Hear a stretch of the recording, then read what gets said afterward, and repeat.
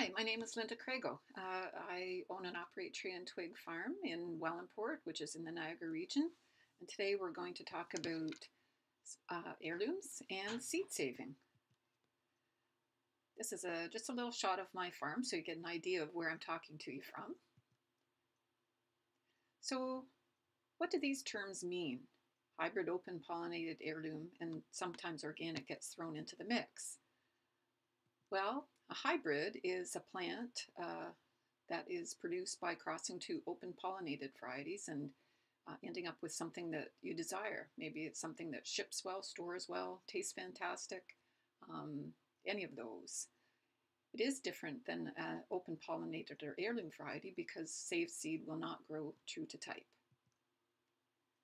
Unlike this, Aunt Ruby's German Green, which is a very storied old heirloom variety, open pollinated, so the saved seed does grow true to type. So what are heirlooms? So heirlooms are plants usually considered at least 50 years old, so older varieties, and perhaps they've been passed down from generation to generation in a family, like the Aunt Ruby's German green tomato I just showed you.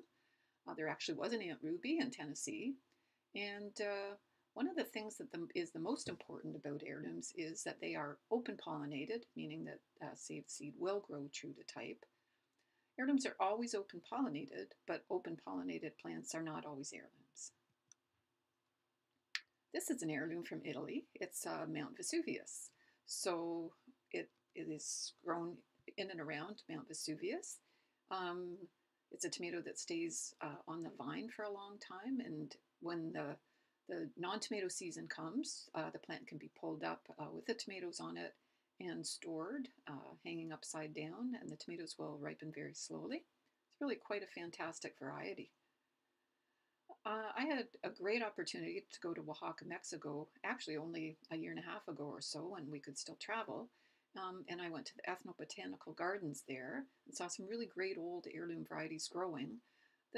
The little plant that looks kind of grass-like is teosinte, which is the forerunner of our modern-day corn, of all our corn, actually. Quite interesting.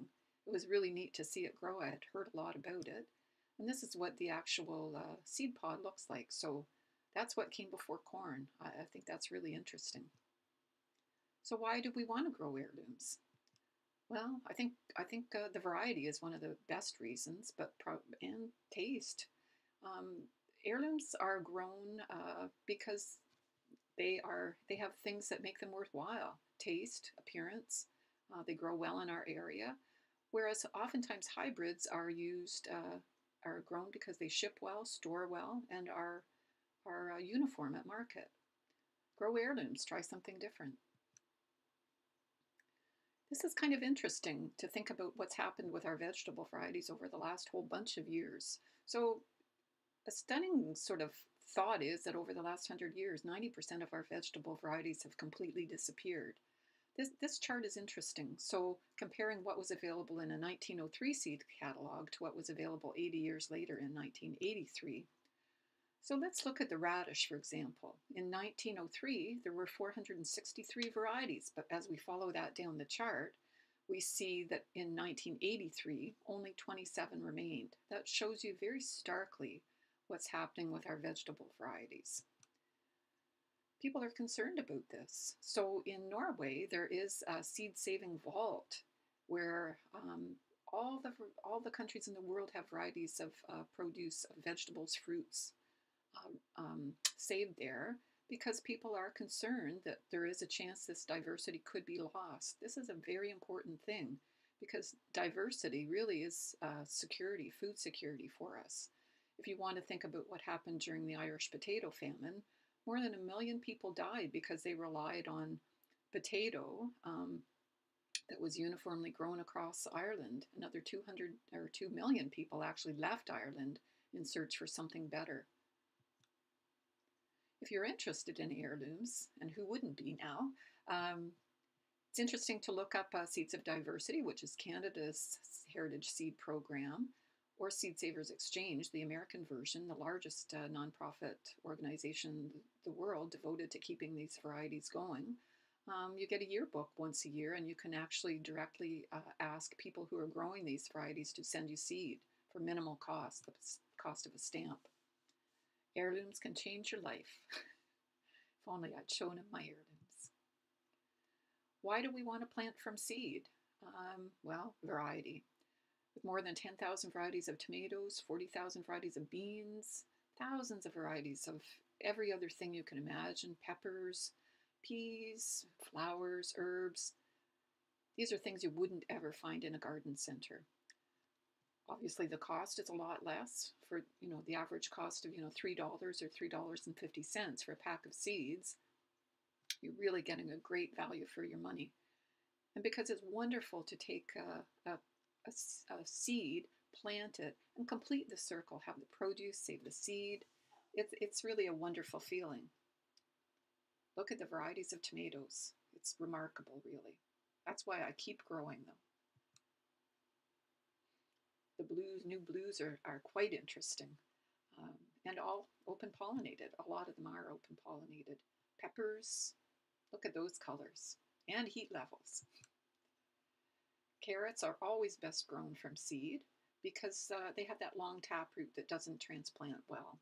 Same with beets, parsnips, all the root vegetables. You'd never find this in a garden center. This is a jelly melon, quite different again. And look at that beautiful flesh, very tropical tasting with a cucumber end, if you can imagine that. Look at how happy I am in my greenhouse with all the seeds I've planted and the beautiful tomatoes. Why do we want to save seed? Because sometimes you'll never find the variety of seed again. It's sometimes impossible if a seed company drops a variety to find it again. You can also produce seed that's better acclimatized to your conditions, your soil, your weather. So seed you save yourself will usually do better in your garden than seed you purchase. You can also have interesting things happen. Off chance, you can have varieties that decide to cross-pollinate in your garden, and you get interesting varieties. You've become a plant breeder, which if you save your seed, you always are because you're reselecting. You can also get seeds with characteristics you desire. So if I see a tomato that's producing a fruit really early, if I save seed from that, I may get that characteristic, carrying over. This is an example of a tomato that I saved seed from, fortunately, about 20 years ago and continue to save seed from, Roughwood Golden Tiger. The company that I had gotten the original seed from went out of business, and that was the end of that variety, and it wasn't commercially available anywhere else. I'm certainly glad I've saved it. This is an interesting bean that cross-pollinated in my garden, and I've called it Wainfleet Wonder to this point. I'll continue saving it and growing it out, but it's a wonderful pale yellow bean, very slim, with purple striping. And this is a tomato that I try to get a jump on every spring. I save seed from my earliest fruit, and I've got it down to about 55 days now. And who the heck has ever seen this in a seed catalog or as a transplant? This is an oddity that showed up in my garden, variegated lacinated kale. How great to save seed from that.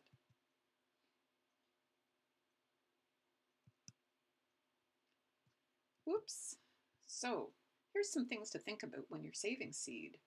We've talked a little bit about this. Is the variety hybrid or is it open pollinated? Hybrid variety will not come true to type from the saved seed, but it's not to say you can't save it. If it's open pollinated and you're being careful about how you're saving the seed, it will come true to type. So you want to keep your variety of seed pure as you can. So if you have a small garden space, limit the number of varieties that you're planting. So maybe plant, one variety of bean. Say plant kale, but not cabbage, kohlrabi, broccoli, all those other things. You can set up barriers. So an actual physical barrier made out of agricultural fabric, for example, so that bees and other pollinating insects can't get in to carry the pollen elsewhere. You can consider planting things at different times, staggering your planting dates so that pollination isn't happening at the same time on those plants. Or plant things at a distance from each other in the garden. Some distances aren't that extreme, say 20 feet for tomatoes, or 2 miles for corn, which is very difficult. So let's look at some of the seed-saving barriers that Seed Savers Exchange has set up. I had a chance to visit a few times their wonderful farm in Iowa. So you can see in the distance their seed-saving tents. As we get closer, you can see that they are made of agricultural fabric that can't be penetrated by insects. So no pollen is going to be passing through those tents, so the seed will be pure. These larger tents have a good variety of different vegetables in them, so that because they're different, there is no cross-pollinating in there, and they've actually put beehives inside those, so the plants will be pollinated.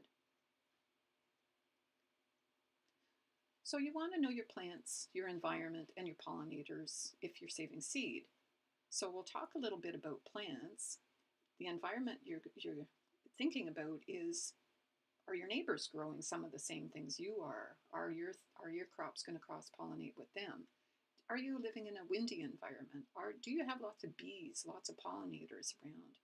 It's great to be observant in the garden. You can really learn so much about your plants and your seed saving. So let's know our plants. We've shown you this before. So this is a guano melon. But the melon name is misleading. It's actually a cucumber, so this plant will cross with other cucumbers. So look at the Latin name on your plants and understand what it is you're dealing with when you're saving seed. This is a striped Armenian cucumber, but it's not a cucumber, it's in the melon family, so it will cross with other melons. It tastes very much like a cucumber, but that's not the family that it's in. Be aware that some species can contain many crop types. So for example, brassicas can be tricky to save seed from. Kale, kohlrabi, Brussels sprouts, broccoli, and cauliflower can all cross. These are all biennials, so you will get the seed in the second year, but be aware that they can cross very readily. Also, vegetables might have weedy relatives. You can probably think what weedy relative would cross with your domesticated carrots in your garden. And that would be Queen Anne's lace, often found in ditches and weedy fields. And know how your plants pollinate. Wind, bees. Are they self-pollinating? Do they need another plant to pollinate? Are your plants annuals or biennials? So do they produce their seed in the first year, or do they produce their seed in the second year? So let's talk about selfers. So these are inbreeding plants, like, for example, tomatoes. So tomato flower is a perfect flower. The male and the female parts are in the same flower. They're easily pollinated. If you're concerned about your tomato plant pollination, simply shake the plant, and then nature will do the rest. Very seldom do tomatoes cross-pollinate, but that's not to say they can't. This is a cool variety called Rhizotomat. It looks like cherry tomatoes that are all fused together. I'm just going to show you some wonderful heirloom tomatoes. These are some of my favorites. This is a nice old variety, beautifully ribbed. It could be a sculpture, pink Zapotec ribbed. Cherokee Rose, this is a newer, open-pollinated variety, an offspring of Cherokee Purple. It's got a bit of a fuzzy skin. It's quite interesting. Look at the varieties, the bicolors, the stripes, the white tomatoes. It's really remarkable. Black, purple, blue. There's so many different varieties. Early, mid-season, late. The choice is really endless. That little blue tomato in the left-hand corner is one that actually cross-pollinated in my garden, and I've managed to grow it out successfully so that the seed is always coming true to type. So I have my new open-pollinated variety that I've named TT Baby Blue. It's really a great little currant tomato. And this is what happens when you save seed from hybrids. So you definitely don't get what the original plant was. The saved seed can revert back, a generation, a couple generations into something different. And usually you consider it less desirable. But I like these little tomatoes. This was from a hybrid that I got in a grocery store one winter, and I thought I'll save the seed and see what happens. So I've grown it out for probably about 6 years, and I like this sort of peanutty shape, so I've stuck with that. This is a great little tomato house who's in front of my daughter, Molly. And this plant grows about 12 inches high, produces unbelievable amounts of little red tomatoes, so many that the plant will fall over, but the idea being that in the fall you can bring it in, overwinter it, and maybe you'll get a lovely taste of a tomato or two. This is a purple paste tomato called Wessel's Purple Pride, another wonderful open pollinated variety. Look at that black. This is called Black Beauty. Wait till you see the inside. Juicy, sweet. What a wonderful tomato. Another beautiful open pollinated bicolor, Lithium Sunset. This is a newer variety again. Very sweet, very fruity. It's just wonderful. How do you save tomato seed? Well, you find a healthy plant. You find a tomato that's perfectly ripe, looks good, no cracking, no scarring, and best represents that variety. The fruit is a little ripe, overripe possibly. Slice it open, squish the innards into a dish or a jar, add a little bit of water, and then let it sit for a couple days. There'll be all kinds of flies and bees wanting to buzz around it, but you put up with that. When you get this mold over top, then just simply rinse it all out in a sieve with cold running water until it's nice and clean, and then lay it out. I lay it out on newspapers in my house in a place sort of far away so it's not in my way, and I let it sit until it's dry, usually up to a week or so. Label it, then I store it. In jars is always good. Something that's going to keep it nice and dry, and I always sink them nice and deep into my chest freezer. So the seed stays viable for a long time. That little bit of mold can possibly break down any bacteria that's on the seed, although we don't know that for sure, but it sure does break down that gel surrounding the seed. This is a tomato relative, lychee tomato. Again, you save the seed in a similar fashion, but with this kind of fruit, tomatillos, ground cherries, Cape gooseberries, put the ripe fruit into a blender. Fill the blender with water, whir it around a few times, and you'll see the nice fresh seed sink to the bottom. The skin and the pulp and the seed that's not viable will float to the top. Drain it out in a sieve, clean it with cold running water, and then again lay it out to dry. Beans are another self-pollinating plant. Seldom cross. More than 40,000 varieties of beans are available to you. So with beans, simply let the beans go past the eating stage until they dry in the plant. The whole plant dries out. When you shake the plant and you hear the beans rattle in their pods, they're ready for saving. So that's it. You've got seed for the next year, and you have extra beans if you want to use them in soups or stews. Peppers are self-pollinating. Thousands of varieties of peppers. When the pepper's typically red, then it's ready for seed saving. Slice the peppers open, pull out the seeds, let them dry. But just because things don't generally cross-pollinate, doesn't mean they can't. Sometimes you'll see the bees flitting between your pepper plants, your tomato plants, and then the magic happens in the garden. It's not always a bad thing. Eggplants are the same, self-pollinating. With eggplants, it's kind of interesting. That's a green pea eggplant from Thailand, very small. And you want the eggplants to actually turn yellow before you save the seed. Then you know they're ripe for seed saving. Lettuce is the same. So let it go past the eating stage. It's milky. It'll send up its seed stalk that will look a lot like this. And it will develop in little yellow flowers like dandelions. The white fluff, let the whole plant dry. Put a paper bag over the top of it. Cut the stem. Turn the seed stalk into the paper bag. And then you've got your seed for next year and many years beyond. The beauty of it is lots of the seed will drop to the ground, and you'll have early lettuce in the spring. If you are concerned about cross-pollinating, lettuce is an easy one to cover with agricultural fabric sacks, so there's no cross-pollinating. And that's your lettuce seed. Beets, on the other hand, beets, carrots, onions, parsnips are all biennials. That means they produce their seed in the second year, as do all the members of the brassica family. So with beets, there's so much variety again. Mangoes are in the same family. That's not mango the fruit, but mangel.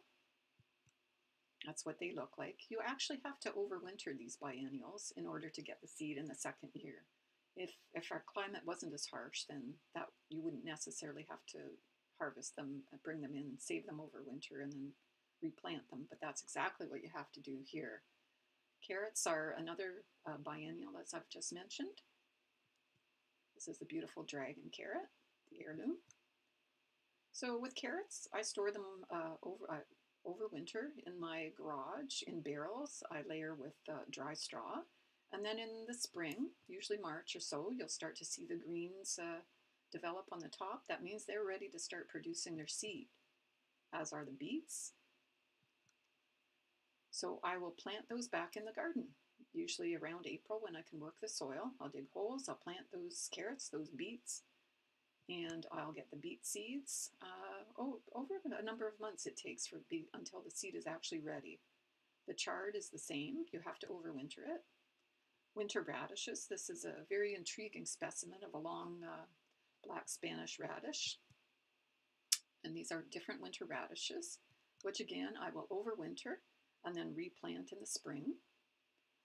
Cabbage, as I mentioned, the brassica family is the same. I'll pull up the cabbage in the fall by the roots, store it in my barrels, replant it in the spring, cut a cross in the top, and the seed stalks will come out of that cross, develop into flowers, and I'll have my seed. This is a radish that I've replanted. Those are the radish seed pods, and this is the seed pods when they're ready to go.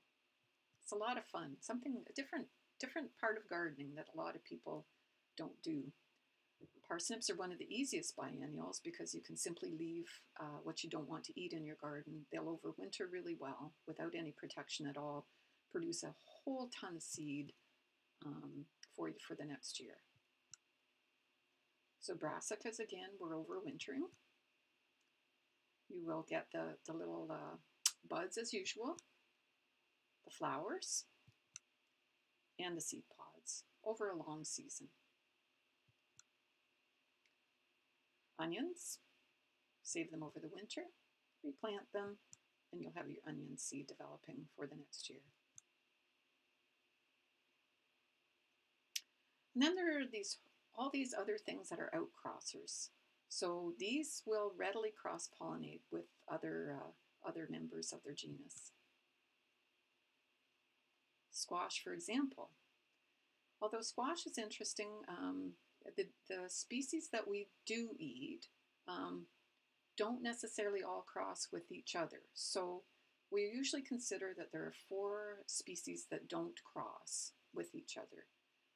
So that would be, let me check my memory here, Pepo, Mixta, Moschata, and Maxima. So these are different squash, summer squash, winter squash, pumpkins, gourds. So again, check your seed package or check online and see what species they're in to see if they would cross. So you actually could plant one member of each of those species in your garden and not have them cross. But if they do cross, if you've planted two things in the same species, then you can get some really wacky things. If you want to ensure you don't have cross-pollination, if you've planted 2 things in the same species, then you'll have to look at hand pollinating, which again isn't that different. You're essentially taking the pollen and dabbing it on the female part, the female flower on a squash plant. You can always tell the female because she's the one that's going to have the little fruit already forming, whereas the male doesn't. So you have to just be aware of when that the female flower is going to open up, and then close it up, tape up the blossom after you've done the hand pollinating. Otherwise, wacky things happen. There's a lot of crossing. Corn is another terrific outcrosser, so corn pollen can travel up to 2 miles, so if you're interested in distancing, it's very difficult to do that. The best thing to do with corn is to plant it a couple weeks apart from other varieties in your garden, and that way the timing ensures that they're not cross-pollinating or being pollinated at the same time. Then we have a whole other bunch of plants that have their female and male parts on 2 different plants. So spinach is an example of that. There is a male and a female, but usually both are contained in one seed package, so you don't have to worry about messing around with that, but they do need each other. So let's look at some other interesting things to grow in your garden just as I'm finishing up. Globe artichokes grow great in our area.